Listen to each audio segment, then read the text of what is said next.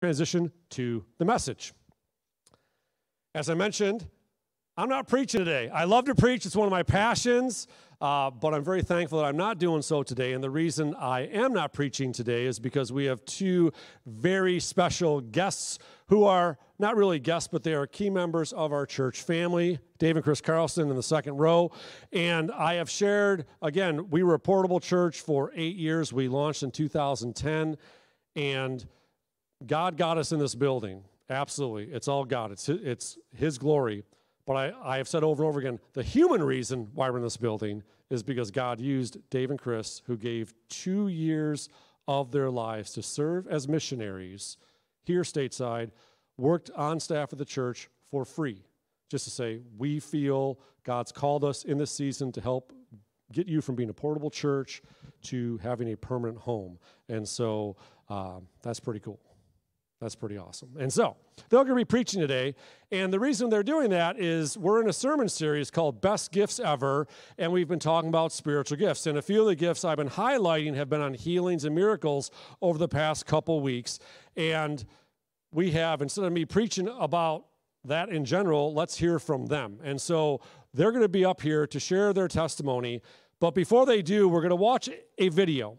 And this has been featured around the world. You can find it on the internet. It's on the TV stations across the country that are Christian-based TV stations.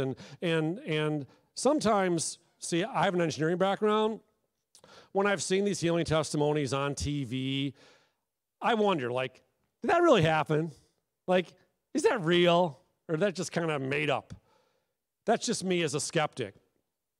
You need to know that what you're going to see today on this healing testimony and what you're going to hear from them is the real deal. It is the real deal. And the reason I can say that is because Kellie and I knew the Carlsons before the healing happened.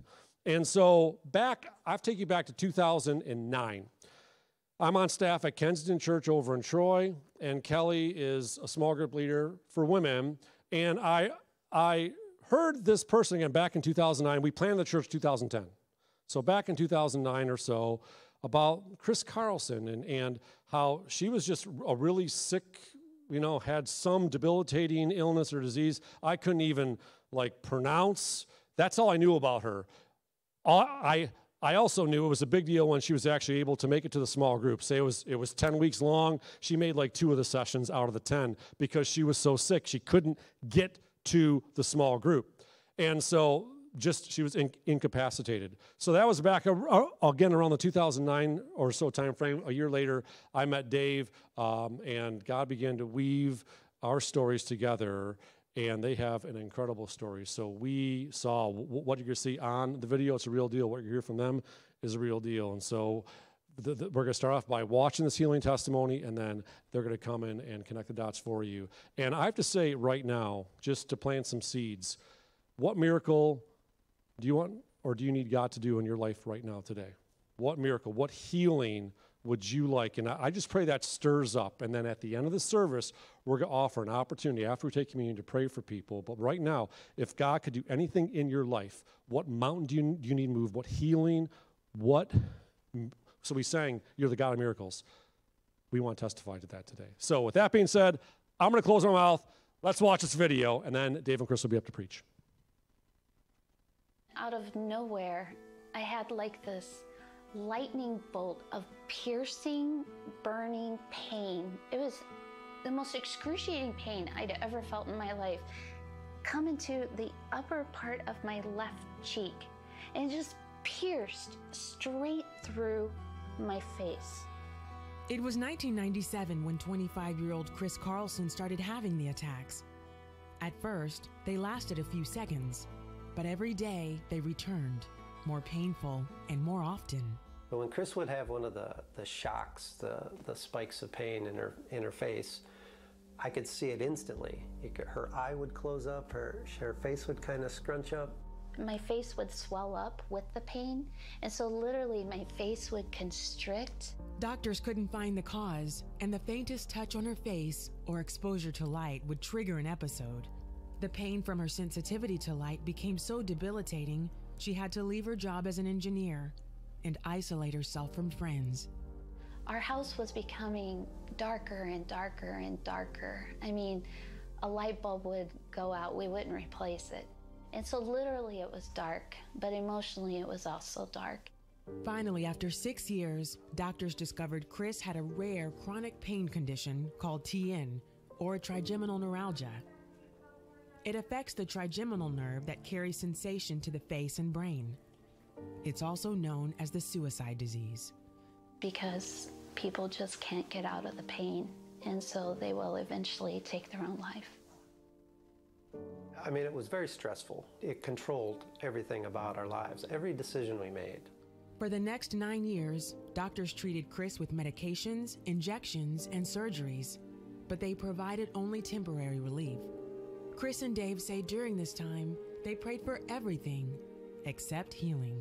We pray to get the right doctor who would know what was going on. We'd pray to get the right procedure, but never did we know to just pray to take it away. So with all her options exhausted, Chris asked God to help her cope with the pain. You have to help me. I can't do this. Well, if I have to live with it, God, you got to help me to live with it. You know, I can't do it all by myself. So you're going to have to step in and help me. In August 2012, Dave encouraged her to attend a healing service hosted by a local pastor, Tim McCarthy. The guest speaker was Marlene Kleppies, a woman healed of cerebral palsy. Pastor Tim introduced her by showing her story that once aired on the 700 Club. And then afterwards, Pastor Tim said, Marlene would pray for people if you'd like prayer.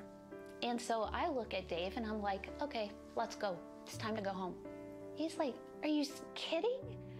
You are going up for prayer. Reluctantly, she went forward. I said, look, I don't believe in this whole healing business. And she says, okay. Okay, I'll believe for you. That's not a hard task. And then I remember feeling that it was very important that I touch the side of her face. And then she asked to touch my face. And nobody ever touched my face, but I let her. So she puts her hand on my face and says just a simple prayer. She's getting very bouncy and joyous, and she's like, oh, I didn't expect that. There it is. And so, of course, I don't say, yes, I'm feeling heat in the back of my neck. She finishes her prayer, and I say, okay, thank you very much. Have safe travels home. As the couple headed home, a tingling sensation spread throughout the left side of her face. For 25 minutes, I had that. And then I had nothing. My face just opened up, my eye opened, and I had no pain. She's like, I don't feel any pain at all. I'm like any pain? And we were both just confused. You know, where's the pain? It had been 15 years, and it was gone. Chris was in awe of what God had done. In that moment, I was quiet. The pain is gone. But there was no reason for me to be healed. I wasn't in the Word all the time. I wasn't actively asking for healing. I wasn't, you know, I didn't have my ducks in the row, you know? And I was healed only because He loves me. Chris and Dave say the miracle made them reevaluate their priorities. They quit their jobs and sold their belongings. Today, they travel as missionaries and spread the word about God's healing power. He's absolutely incredible, isn't He? That I can go from being so sick to this is just amazing. And we have the most blessed life. Wow. I haven't watched that video in quite a while. And we've seen it twice now today. And wow. I mean, what kind of God does that? I can't even begin to tell you the awesomeness that is our God. That He would do that for us. And the beauty is, we're nothing special. We're just ordinary people with this extraordinary God that really and truly just loves us. That's it. He just loves us. And so right here, right now, as you bow your head and we just posture our hearts to you, Lord. Just as Marlene prayed for me, I pray that you soften our hearts today to your voice, to your love, to your desires upon us. I thank you for the gifts that you just pour out over us. Each and every person in here today has seen your gifts. They know your gifts in their heart of hearts. And so I say today is the day that we come even closer to you, Lord. And I thank you, Papa God. I thank you that you're right there ready to take us into the biggest bear hug we've ever received. Thank you, Jesus. Thank you, Jesus. We love you, Jesus. Amen. That's how I felt. Biggest bear hug ever, right? Because all of a sudden you're going from looking like this first picture to this. It's absolutely amazing. It was shocking. It was confusing. But he did it. And he did it for us. And thank goodness, because the pain started 6 months prior to us getting married. And we looked like this. It was the time of Princess Diana. And I had the little haircut. I think it's quite cute. I think we're so cute. And I had the little haircut, and the veil was on this little tiara, only mine was made out of cardboard with the fabric wrapped around it, but it was still the Princess Diana look, right? It was pretty cute. And so thank goodness that God stepped in. But 6 months prior to this picture is when we got the pain. Yeah, we were both, I know a lot of guys don't know us, and we were both engineers at GM in our 20s, had just got engaged, and we lived up in Flint, and we were driving down the road one time, and Chris just screamed out in pain, just out of nowhere. And like, what happened? She's like, I don't know. And it went away. And, but these spikes of pain just started coming more frequently. Like they came more often, they lasted longer, and it was progressively getting worse over years and years and years. And we went to a lot of doctors, and none of them ever could figure out what it was. Yeah, and so one thing led to the other, and General Motors, for a God reason, sent us to Australia for a couple of years. I was completely sick. I should have never been there on assignment, but I made it. And it was in Australia that we finally got the diagnosis that you guys just saw in the video. It was trigeminal neuralgia. So because the nerve comes in 3 different areas of your face. It comes off of the brainstem, shoots out into this little opening in your jaw, into the face, and it's your sensory nerve. It's the nerve that gives you a baby's touch, like your new baby, Tony. It's the nerve that gives you the hair on your face. I just got bangs recently, folks, because I can get hair on my face now. And plus, we're just too cute, right? So it's the nerve that gives you the sensation, these beautiful winds, beach wind against your face.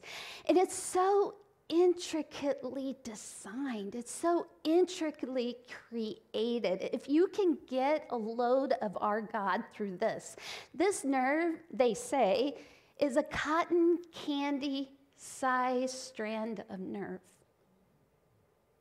coming up out of the brainstem and into the face. And it gives us those beautiful sensations. What a God that would create us with such intricacy that he puts a nerve like that to give the beauty of the wind across your cheek, to give you the beauty of a baby's touch. What a God that would create such intricacies all across our physical bodies. Our physical bodies are made with creation, with to function just as God created it. And even more than that, he didn't stop there. He created us with plans and purpose. Right? He created us with the desire upon his heart to bring his kingdom, and that's our creation. Now, fallen world, I happen to have an artery pressing against this little nerve. And for me, what that meant was shocking pain going throughout my face.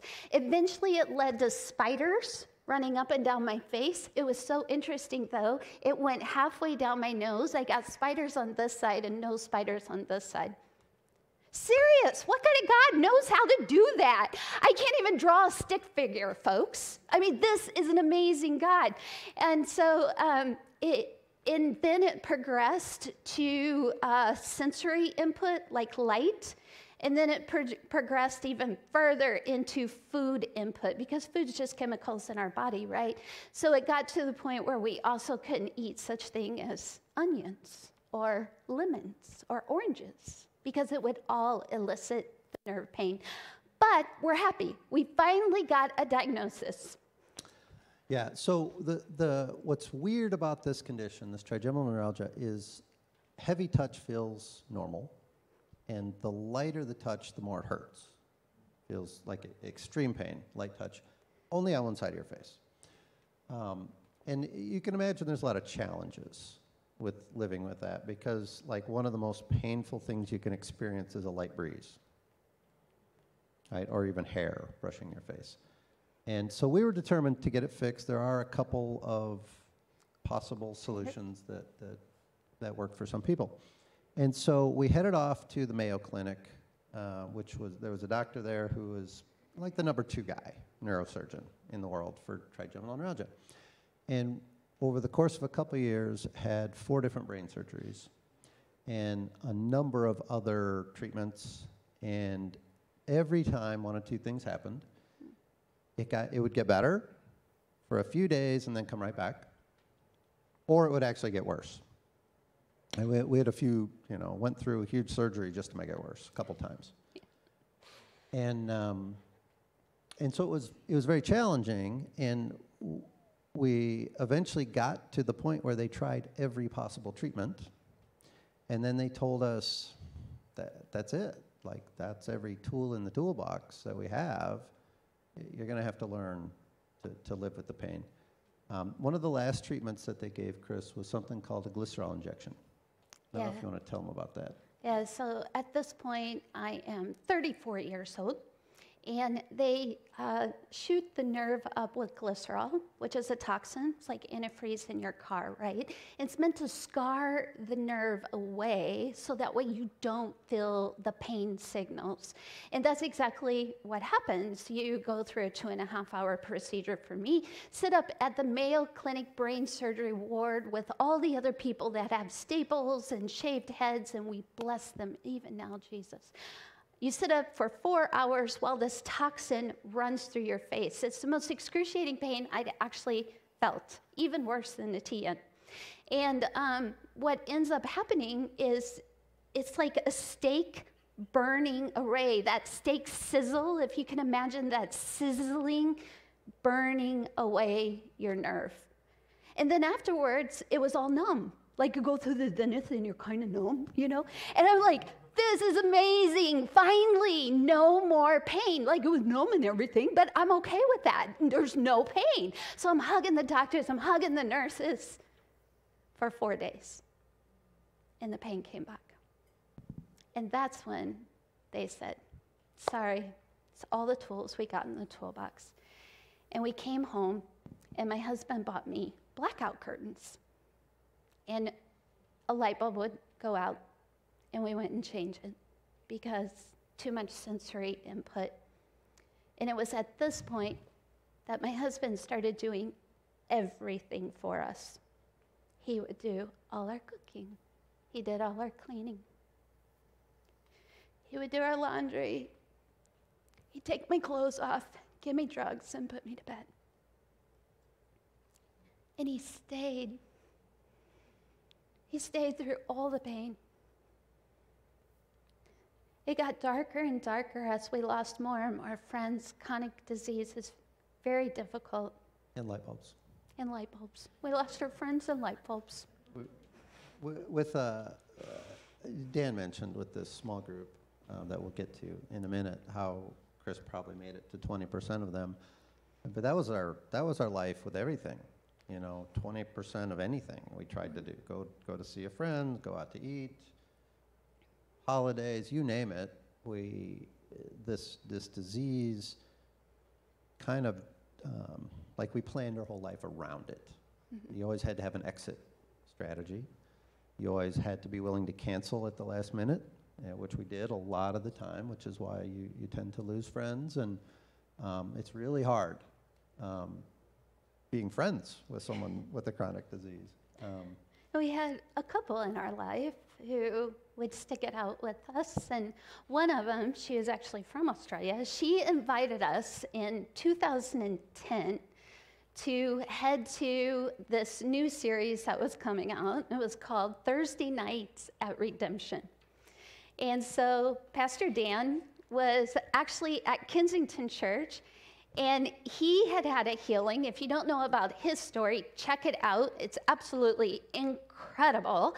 And he just, after his healing, he dug deep. Like, he wanted to know everything about it. He is an engineer's engineer. Like, he just went for it and came up with this series called Thursday Night at Redemption Church that is actually online. You can get it. We go to it all the time because we send it to people all over the world. If they ever have questions about healing, it's one of the most comprehensive looks at healing. Please preach it again. Just do it again. It's absolutely amazing. We'll send people to it. It's such a great study on healing. And so we were invited to go. We made, what, like anything, 2? 9 of them. I think we made it to 2 because...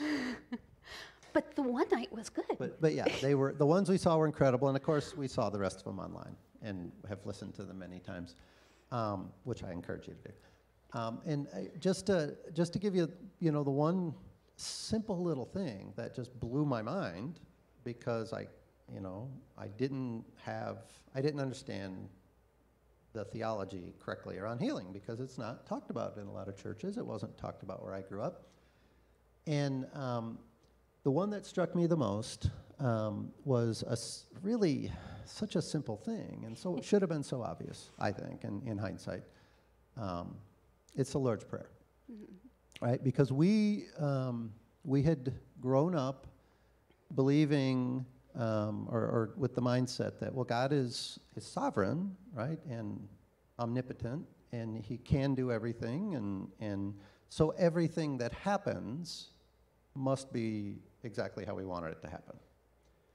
And that's a struggle if you have a chronic sickness. That belief is a challenge, and it's a challenge if you're healing for people, or if you're praying for people for healing, because, well, how do I know it's God's will to heal them, right? That's a good question.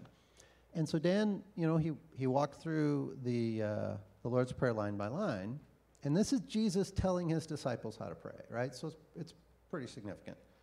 And he says, this is how you pray. Pray to God, your will be done on earth as it is in heaven. And then Dan challenged the group. He said, so think about what he's saying there. Where is he saying that God's will is done? Clearly, he's saying it's done in heaven.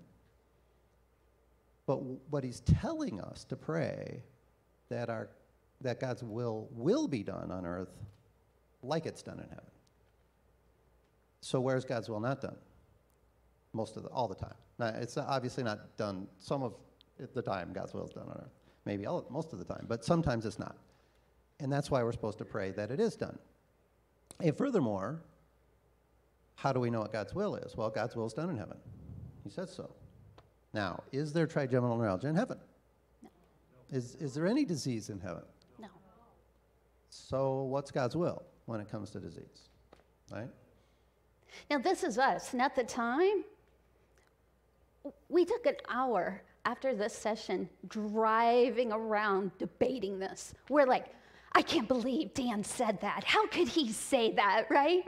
We're like, can that really be true? Can that be true? And if so, how come no one's ever told me that? Right. Why hasn't anyone ever told us that? And so after a good long debate, it planted a seed. It was just a seed in our heart that, oh, all right, maybe that's so, but we're in survival mode, right? We're getting up every day. We know what the day looks like. It looks like pain. It looks like darkness. It looks like, I guess Chris is going to stay in bed all day today.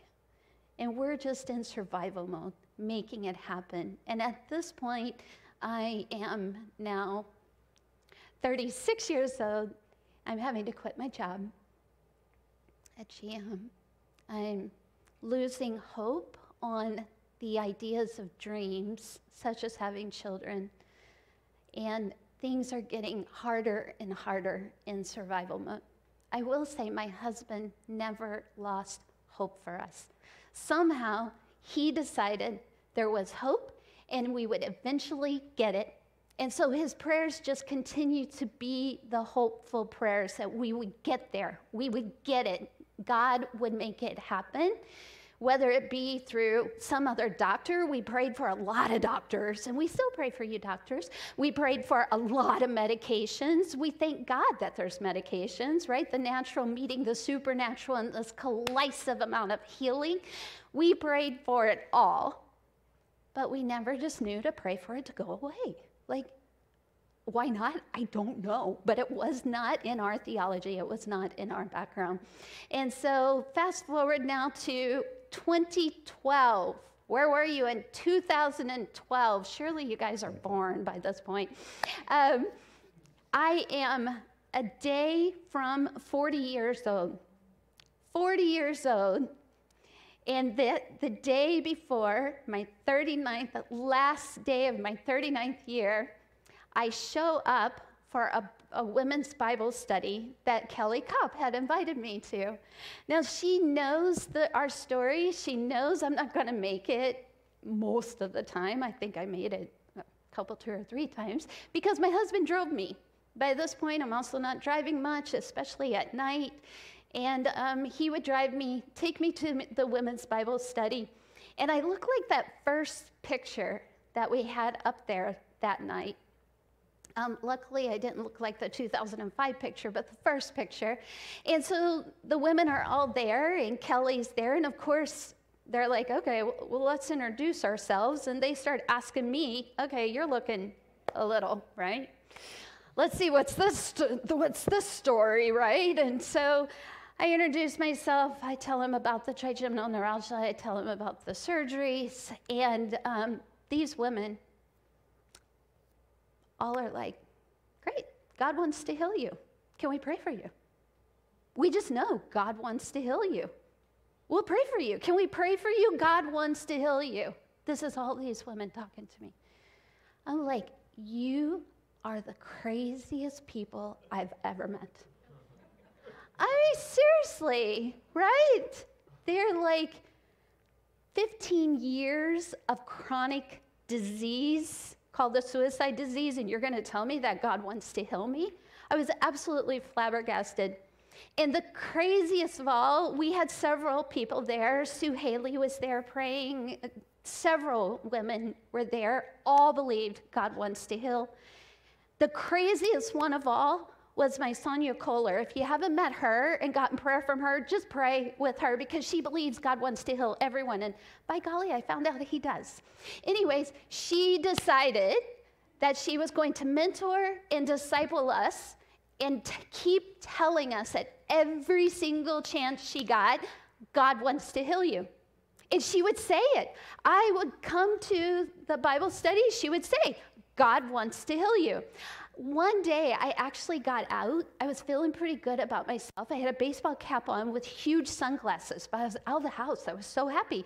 And I was at Meijer, walking down the chip aisle, and all of a sudden, here comes Sonia. And she's like, ooh, you're wearing those sunglasses. You must not feel very good today. God wants to heal you. Let's pray now. I'm in the middle of Meijer shopping. Let's pray now in front of the tortilla chips. Right? And she does it. She completely interrupts her life with the belief of God to pray for me. Ordinary, nothing special, me. She had the faith to tell me that God wanted to heal me. She decided in that moment her life was interruptible. She could mentor us, she could disciple us, and she started, didn't she?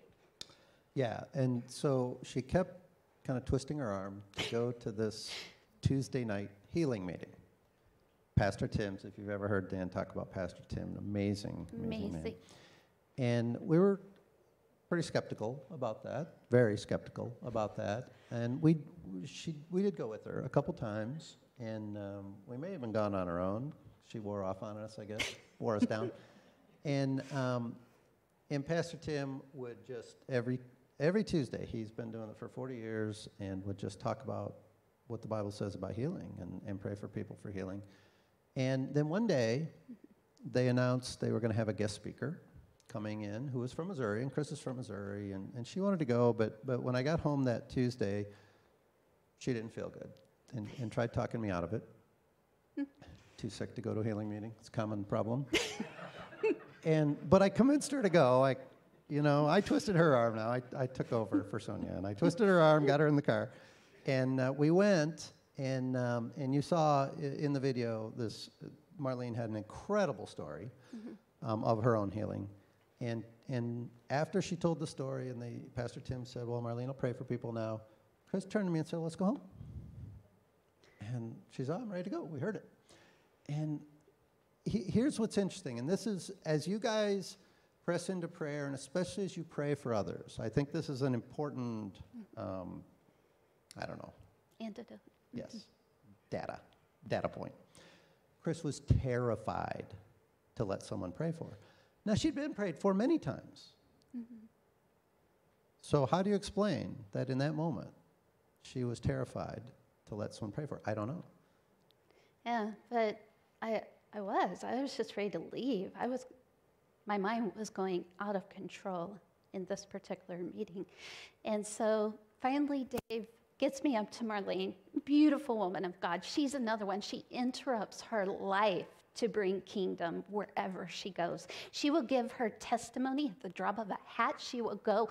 We met her in Omaha, Nebraska one time to pray for someone. She is just going, and she mentors and she disciples people into the healing power of prayer.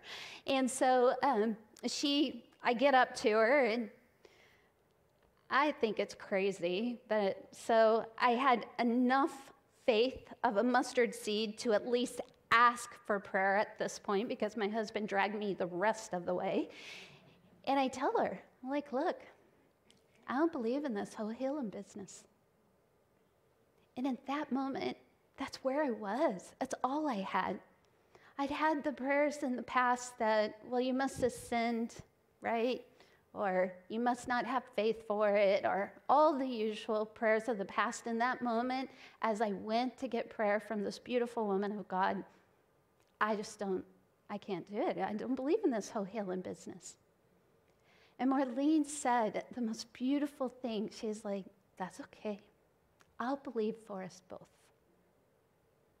It was amazing. All of that just dropped off of me. And since then, as we've thought about it, it goes with Mark. There's a passage in Mark, I'm going to paraphrase, but basically you've got these 4 guys, right? And they're so passionate about their friend. They're like, all right, we're going to take the friend, the paraplegic, on the cot. We're going to drag him through the town up to the house where Jesus is. And we're getting this guy to Jesus because we believe, we have faith. If we just get our friend to Jesus, he'll be healed like all the masses were being healed with Jesus, like what Lisa just led us in worship, right? He will get there. So they get there. They can't get through the door. So me, I would have been like, oh, it's too bad. Yeah, I got to go home. It's my bedtime. I'm a pumpkin. It's my famous line.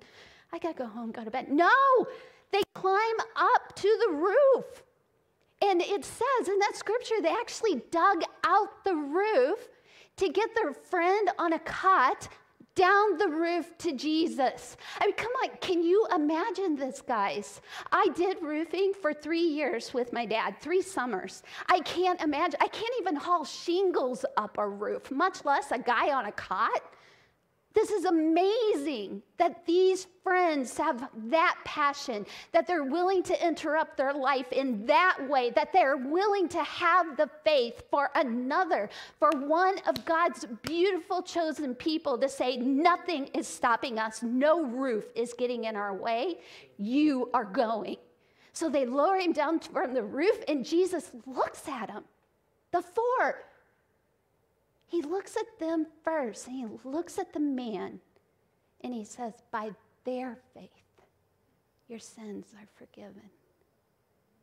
That man in the cot didn't have to have the faith because we got it, right? You go to school of kingdom ministry to get it. You go into a small group. This small group changed the course of our life. God within these women in this small group changed our life forevermore.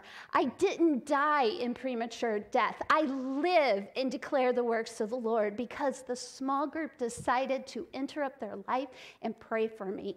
This small group gave them the tools, everything they needed to say, God loves you and he will heal you.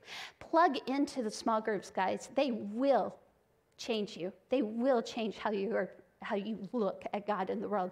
So Marlene, she says, okay, I'll believe for us both. Can we be that friend?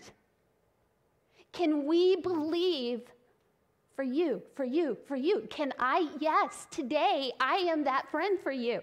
But tomorrow you be the friend. You can do this. We have the faith. We know our God. We've seen him in our lives. He is that good. And by our faith, you are healed. So she touches my face, and serious, I'm not kidding. God knows me. I am an engineering skeptic that has to be proven. I am from Missouri, and in Missouri, it's the show me state. So he didn't just miraculously, in that very moment, heal me. He decided to give me a supernatural glycerol injection like I had had previously at the Mayo Clinic to make it good and done. In 25 minutes, I had that sensation running down through my face, and then nothing. My face just opened up by the miraculous, amazing love of our God. Because I'm an ordinary person with an extraordinary God. I wasn't in the Word all the time. I wish I could say I was. I wasn't in the Word all the time. I wasn't actively pursuing healing. I was a people pleaser trying to placate Sonia because she kept dragging us everywhere. Please be a Sonia. Please use that testimony to drag somebody to the ever-knowing love and pursuit of our Lord.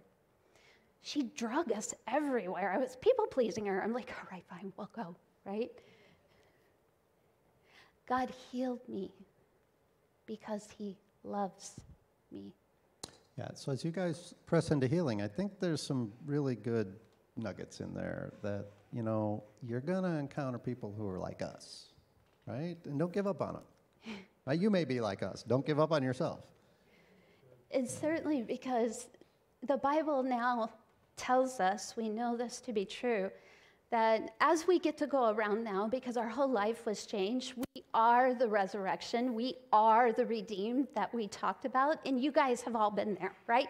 You have had resurrection moments. Your life has been redeemed about Jesus, and if you need it again, let's pray for it. Let's do it again, right? You'll be resurrected again, and he'll do it again. He'll do it again, and guess what? He does it again, like he does it all the time. I don't know how he does it, but he does it. And so we get the opportunity, we get to go around the road, we get to pray for people, we get to share this story, because testimony has power.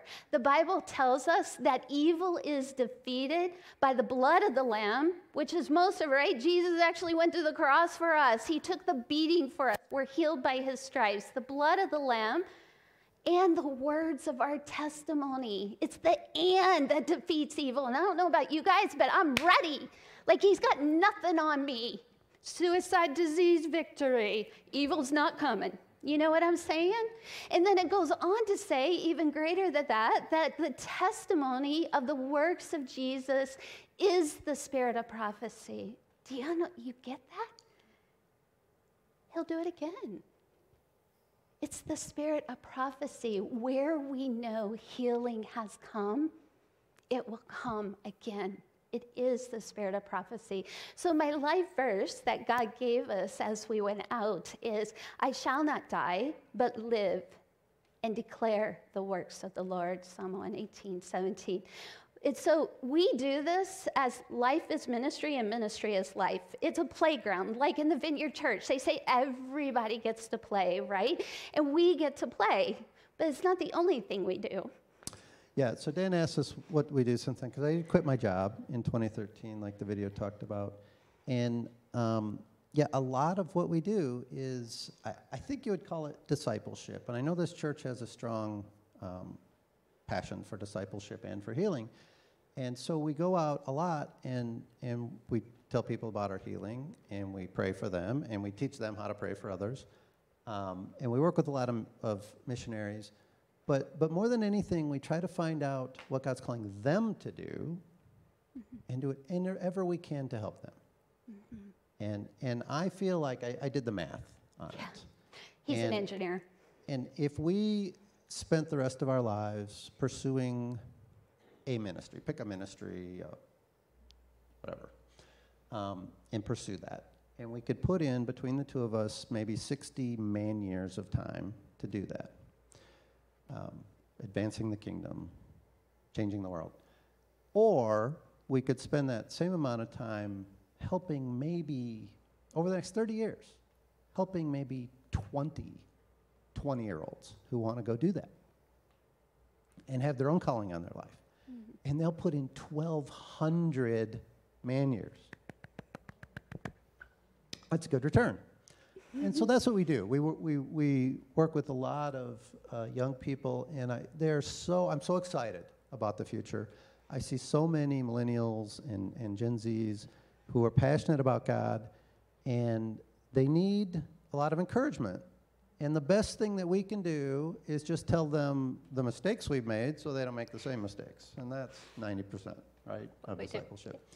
And we have some amazing friends now who are going. They're going and working in garbage dumps in Nicaragua and orphanages in Ukraine. And we actually had the privilege of having lunch on Thursday with a couple friends of ours, Jack and Grace Twitty right here, who came out today to support us. And Jack is from Rochester, and they just happened to be in town. And so we were so lucky. We got to meet with them. They've been training for the past year to go be full-time missionaries in the Middle East. Yes. This woman who is just a couple weeks away from giving birth, and they will be heading to the Middle East end of January, 1st of February, to go, and as they go, they will disciple the nations in the Middle East. God bless you, sir. As they go. Yeah, so if God is calling people to do things like that, and they actually listen, and they actually do it, I'm going to do whatever I can to encourage them and help them. Yes. And I think that is what we're all called to do. And as we see that, and we see that in our lives, it becomes very apparent that, wow, it's actually not that hard, right? Like you can have a cup of coffee with someone and say, oh, God wants to heal you. Let me pray for you. That's all it takes, because it's God's problem. God does the heavy lifting, right? It's God who's fighting the battles on our behalf.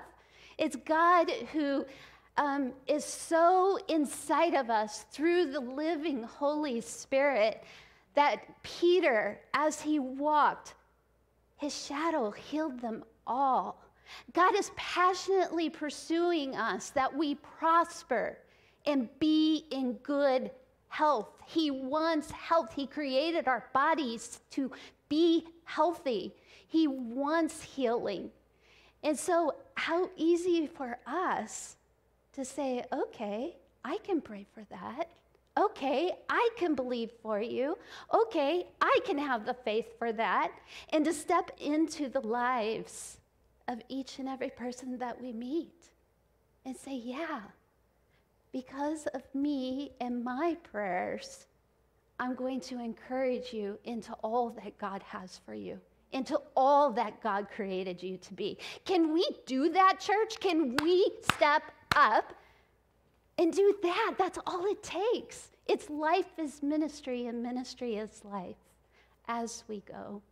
And in this moment, in this place, I want to do that for each and every one of you. We want to do that in this place. I know Dan wants to do that in this place. This house, this temple of God, is anointed with the love of Holy Spirit and the saving power of Holy Spirit right here in this place. And so as we bow our heads and we just say, thank you, Jesus. Thank you, thank you, thank you. That even before you took the cross to save me for forever, to save us for all eternity, to save us, to have us walk and be with you for eternity. Even before you took that cross, you walked this earth and you took the beatings on your back. You took the stripes on your back so that we may be healed. You walked this earth and took the stripes on our back so that by your stripes we are healed. In this moment, as we cry out to you with our heart's desires, we thank you, Holy Spirit, for overcoming our bodies. We thank you for rising up within us. And we thank you for the faith, the mustard seed of faith to at least get up out of the chair and ask for prayer. That's it. That's all it takes. Just ask for prayer. We thank you for that amount of faith. We thank you, Jesus, that you are good, that you are good. And we love you, Jesus. You're so, so, so, so good to us.